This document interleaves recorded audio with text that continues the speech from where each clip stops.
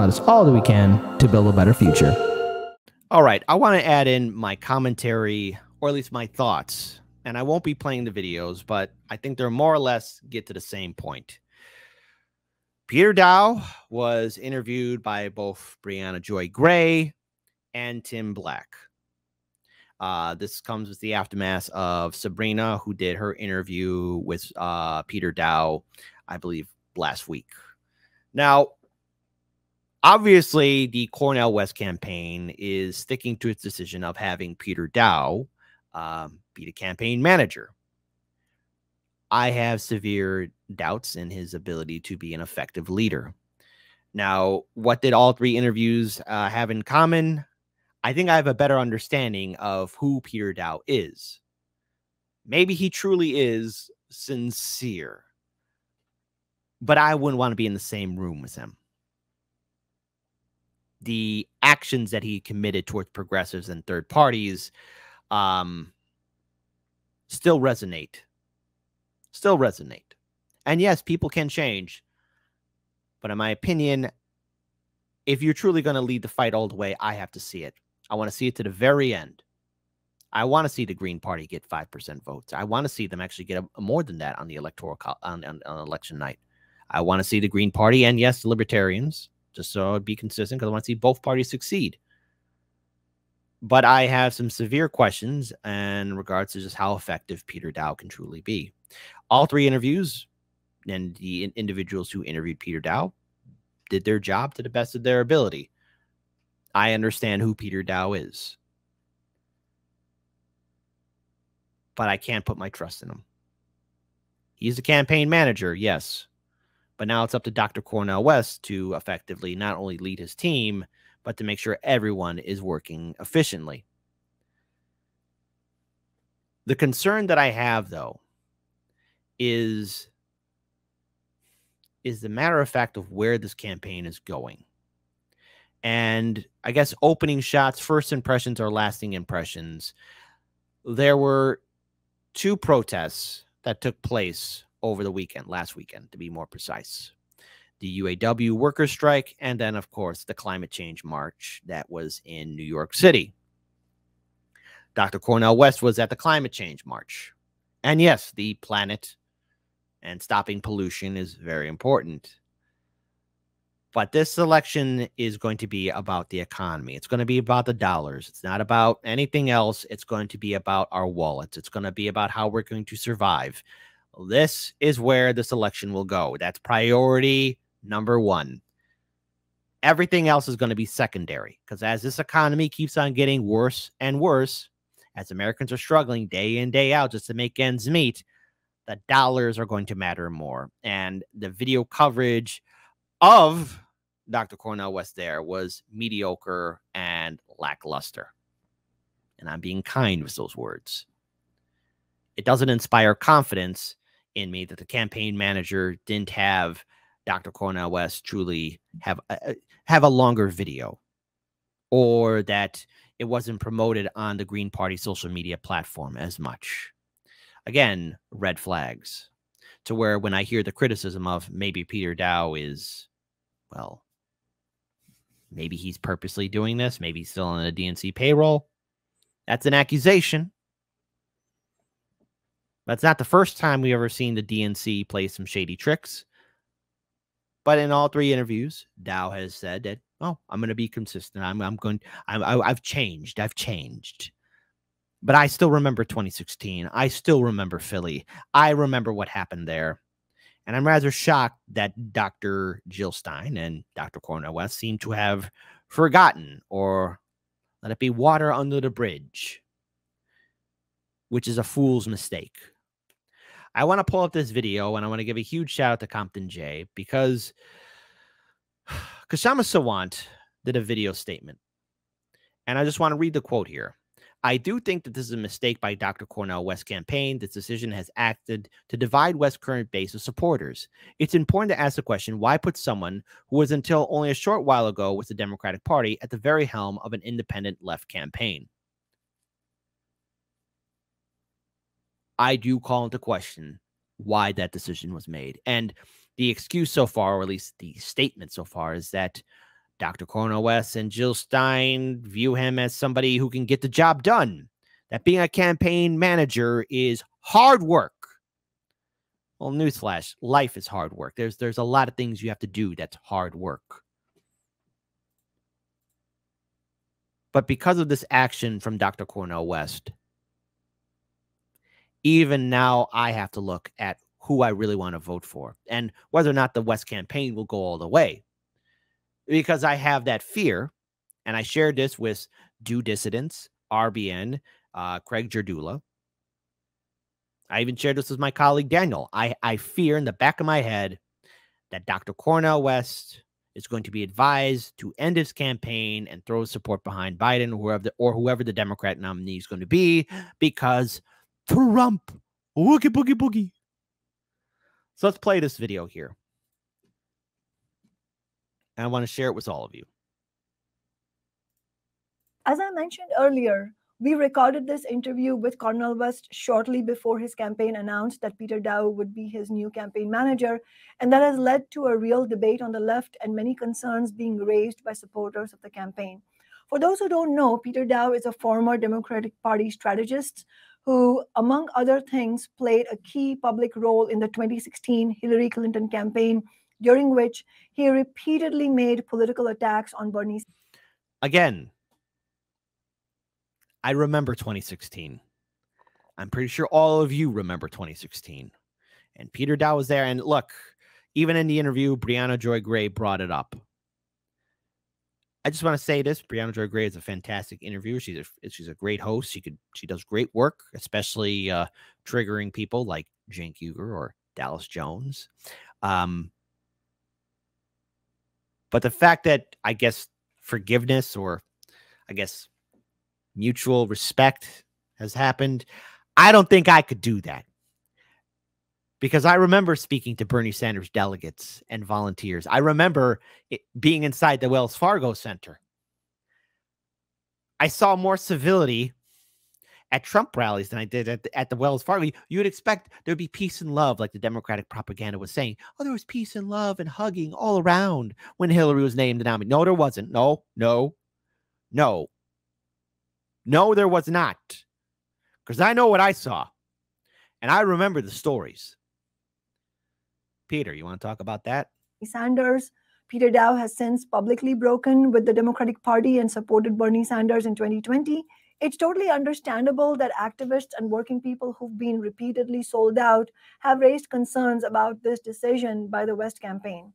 For one, not only is Dow's break with the Democratic establishment relatively recent, just in the last few months, he was the campaign manager of yet another Democratic Party campaign, Marianne Williamson's. I do think this is a mistake by the Cornel West campaign, in particular because this decision has acted to divide West's current base of supporters. The concerns that have been raised have a real basis in reality. It's not clear what Dow's politics are at this point or where he is headed, and it's important to ask the question, as many have, why put someone who was until only a short while ago with the Democratic Party at the very helm of an independent left campaign, even if their break from the Democrats is genuinely intentioned? However, in our approach to these questions, we also cannot afford to lose sight of the fact that the Cornel West campaign is offering a sorely needed left alternative to the utterly bankrupt candidacies of Biden and Trump and to the two parties of big business. In the absence of the West campaign, working people have no real options in this election, and this will lead to many of them not voting at all or voting for Trump's dangerous right-wing populism. That's where I'm at thinking at this entire campaign right now, especially with Peter Daou, because again, I could see it playing out where the Greens just drop out or they just fizzle away. It's not the first time I've seen the Green Party literally shite the bed. They've done it before. The Illinois Green Party has done it numerous times. They've been very mediocre, in my opinion. And I know there's a lack of resources and, media support and everything else. But after a while, it's like, okay, well, what are you going to do? Oh, woe is me. Stop being sad and actually do something. Then as for Trump, look, dangerous right-wing policies, yeah, okay, fine, but it's no different than Biden's or anyone else in the Democratic Party, okay? So there really isn't a difference between Trump and Biden. It's both the same. We're all going to get screwed up the wazoo. I just don't see the fight. And I just have so many more questions of why this decision was made. Who thought it was a good idea? The fact that you think he has the experience to lead when he has a track record of failure. Now, I understand, hey, we're not always going to win the championship. We're not going to win the game all the time, but the Kerry campaign, the Hillary Clinton campaign, the Marianne Williamson campaign, being part of the Bernie campaign, you know, it's kind of pathetic at this point. It's really sad. And I just can't look at somebody with a horrible track record and think, oh, yeah, you're a winner. I don't think Bernie Sanders made all the right personnel decisions either. But my main concern with Bernie Sanders was not his staffing decisions, but his capitulation to the Democratic Party in endorsing Biden. And since then, how he has provided cover to Biden and the Democrats' ongoing betrayals of working people. Right now, we need to see how things develop with the Cornel West campaign, including with Peter Daou. In my view, the main questions facing the campaign, as we raised in this interview, is whether Cornel West will consistently and clearly campaign on his working class demands, whether he will run all the way to November 2024 rather than endorse Biden, and whether he will give his campaign a mass grassroots character, including by organizing mass rallies. And I was not entirely happy with Dr. West's response to us on the question of organizing rallies. He first said that they need to, quote unquote, pace themselves. I think there is an urgency on this question. By this time in the Bernie Sanders campaign in 2015, as I said, more than 100,000 people had attended his mass rallies, and many more had heard about the program of demands Bernie was running on. The clock is ticking here, and we urgently need mass grassroots participation. The best way for us to keep West's campaign accountable to working people is for us to give it a grassroots character, to get involved, and to speak out publicly against mistakes like this one. Yeah. Again, obviously, please check out Kshama Sawant's YouTube channel, and be sure to check out her channel in regards towards her interview with Dr. Cornel West. And look, this is the time where you do want to start hitting the iron while it's still hot, okay? If you can't rally more people to attend your event, and if you're going to niche events, and let's face it, that climate march is a niche event, you're not going to inspire voters. This election is all about the economy. It's going to be about the dollars. It's going to be about how people are going to make ends meet. I've said this before. In all three of those interviews, Peter Daou did not have the aura of confidence to be an effective campaign manager. He might have changed, and that is true. Maybe that's the case. I just don't see him being that firm commander going to areas where there are union strikes happening, where the workers are out there. Because climate marches and protests aren't going to do it. It's going to be a matter of reaching out to voters that need to hear what your economic plan is going to be. And yes, I get that the Greens, the independents, there's a lot working against them. But you have to have this infrastructure set up. And I said this not only after 2016, when we first started Hard Lens Media, but even after 2020. The independent parties need to start building their infrastructure after the election, or get it started just before it even happens, right? At least 2 years, 3 years in advance, setting up the ground game, setting up a team, looking at people who could be your best representative, your best nominee. And always it seems to be the last minute or lackluster individuals.